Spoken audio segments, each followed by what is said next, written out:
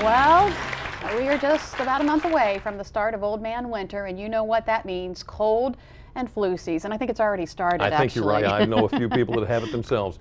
Well, different medicines that we take can get to be extremely expensive, and some of them have some nasty side effects. But did you know it doesn't have to be that way? There are a few natural remedies that you can try to help you beat that cold.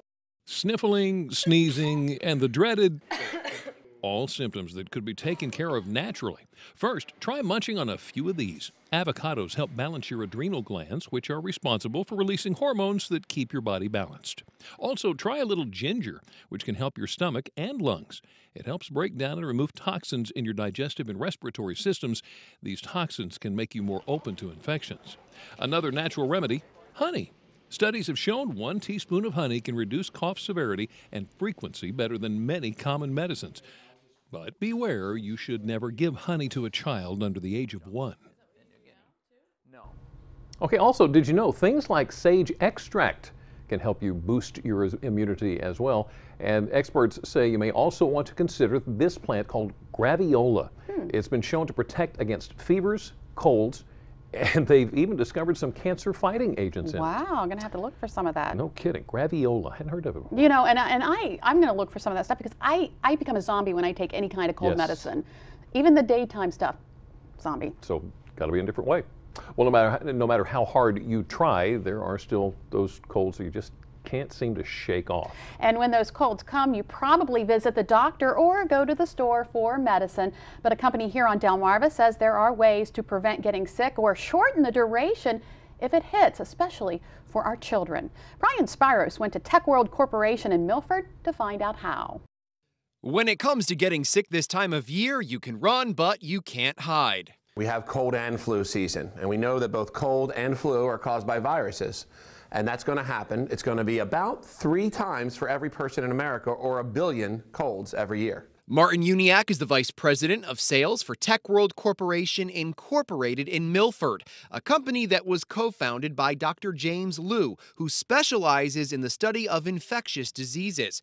This stuff is going out today. We're looking at this by the end of the week. He's focused his attention on developing products that he says can help possibly prevent and treat the common cold. And he saw a real gap in the market long before anyone here heard of a neti pot. He saw that this natural kind of traditional, homeopathic, way of naturally cleaning out your sinuses was superior than waiting for the inevitable, waiting to have a cold, and going and putting a drug into your body. Martin explains that much of Dr. Liu's research has focused on the root cause of what makes us sick, our nasal passage, which Martin says led to the development of a homeopathic product known as Dr. Healing. So this is an over-the-counter medicine. It's not a drug. It's not a pharmaceutical.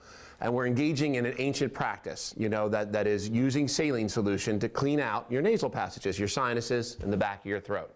Over millions of years of evolution, viruses have found a way to live in our sinus passages. This is where infection starts. Martin adds that rinsing your nasal passage on a daily basis won't prevent the cold and flu, but will make you less susceptible and can minimize the duration of your cold if you do become sick. There's no side effects to salt water. It's a saline solution.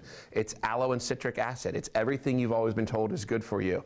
There's absolutely no problem to use this product every day. How many of these do you do a day? The saline is made right in Milford and then packaged with this squeezable bottle which helps cleanse your nasal passage.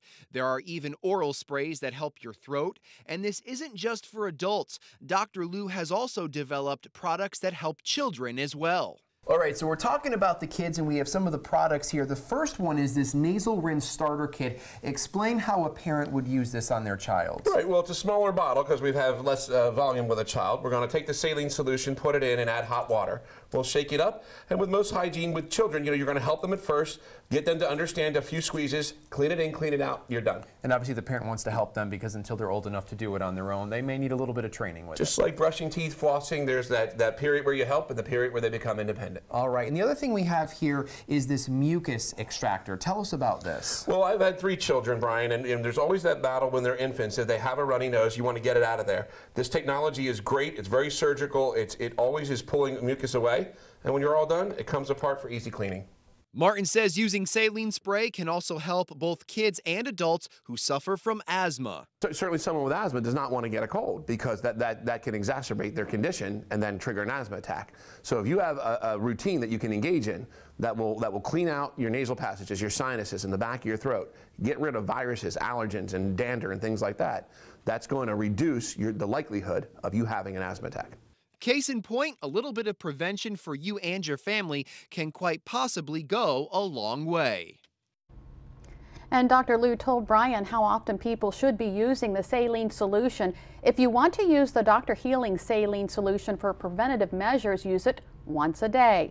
Dr. Liu says particularly after dinner. However, if you're sick, you can use the saline spray 3 to 4 times a day.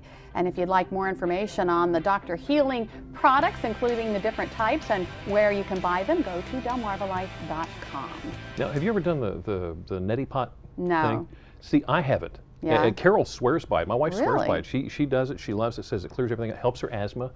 And I think it's just a mental thing with me of water in into your my nose. nose Yeah. and back out again. So Brian did it right here. So it was great. Yeah, Brian said it was fine. So it's a good thing. I just got to get past it. Yeah. Just got to get past it. All right, from taking care of your health to taking care of your home, if you have a furnace, you want to make sure it's ready to keep you warm. Well, Brian's got some information that you should keep in mind. Brian? Well, Jimmy and Lisa, we're going to fill you in on what could be wrong with your furnace if it's not working properly. We're going to talk efficiency plus what you should be looking for. If you're in the market to buy a new furnace, we'll explain when we come back.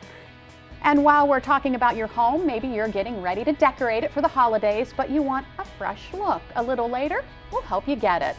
And how would you like it if we helped you with your shopping?